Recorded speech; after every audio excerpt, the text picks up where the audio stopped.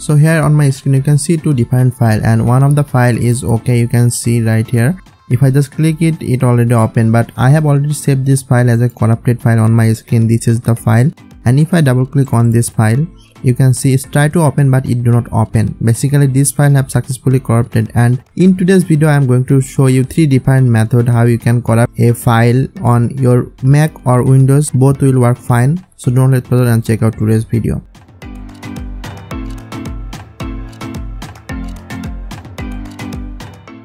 So the first method we are going to use is the corruptafile.net website. This is a website to make a file corrupted. Here you can see this is the site, and you can just open it on your Mac or Windows anywhere you want. So this method both work for Mac or Windows, and then after coming to this page you will see option to choose file from your computer. Here from this option from your computer, double click on this and then select your file what you want to make corrupted. So I will select this file and open here. So after selecting this file, click on this corrupt file, and it will take a little time to upload the file. It basically based on the file size. Now you can see that this file is successfully corrupted, and if I just click on this download button, it will successfully download in my browser. Now if I try to open this, you can see here I just try to open this, and this file is not working. So we have successfully corrupted this file using this method. So this was the first method. Now I will show you the second method how you can make this file without any web, or if you don't have an internet connection you can also make a file corrupted in your PC. So first of all, what we need to do, you can see this file open successfully here. So I will make a copy of this file first.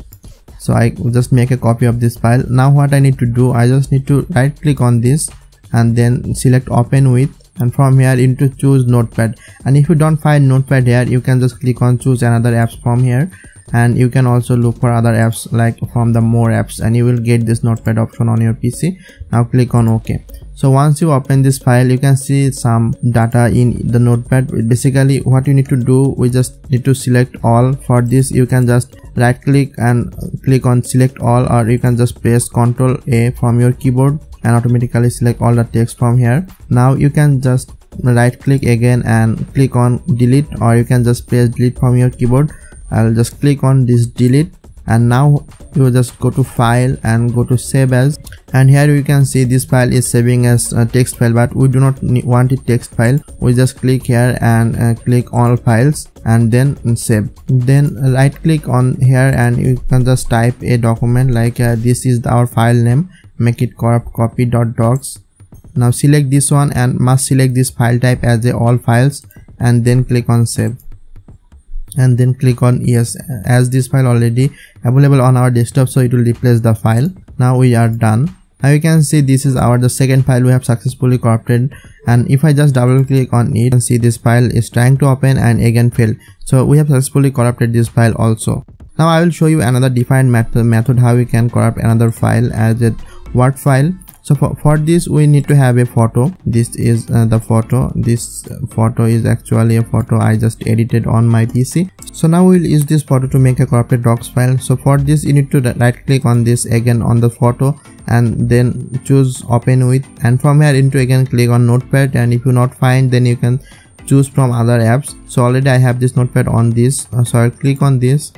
Now you can see it will take a little time to open image inside the notepad. Now you can see this is the data, and from here you need to click on the file, and from here you need to click on save as, and here you will get the same option. Now we'll choose again the desktop and give a name.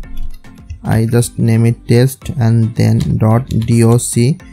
So this will make the file a document file, and it will have the document logo, and then again save as type as and click on all files. Now click on save. Now you can see this file created on our desktop, so I'll just close this text box, and now you can see this is the file we just created. And if I just try to open this file, you can see this file is corrupted and it's not opening. So this was the three method how you can make a corrupted document file or docs file in your PC or Mac. So I hope you understand how you can do this, and if you have any question please let me know in the comment section, and if you like the video hit the like button and do subscribe to my channel for more videos like this. I will see you guys on the next video.